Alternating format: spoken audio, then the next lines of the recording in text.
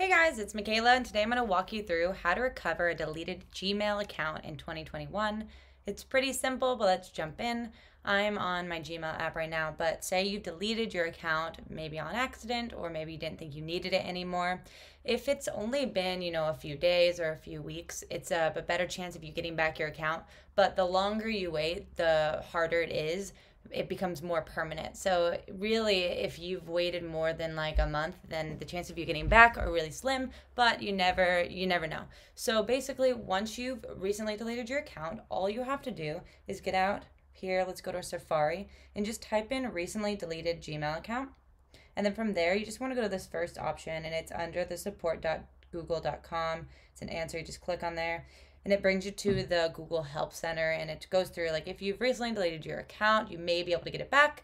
If it's been a while since you deleted your account, you may not be able to receive your data. But here's how you do it. Basically, number one is follow these steps to recover your account. So I'll click on that, and it brings me to an account recovery page. So I'll go ahead and put in that email.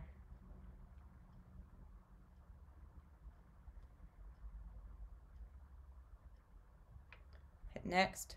And then it says this account was recently deleted and may be recovered. Click next to attempt to restore the account. So it's giving me an okay to go ahead and reset it. So I can just hit next. And then it says enter my password.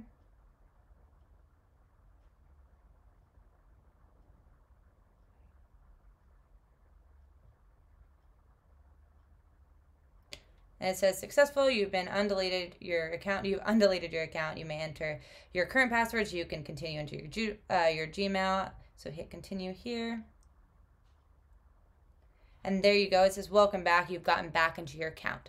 Now, say that it's been past the allotted time. You want to maybe go ahead and email Gmail directly at support@gmail.com and basically tell them what's going on and tell them how you need to recover your account.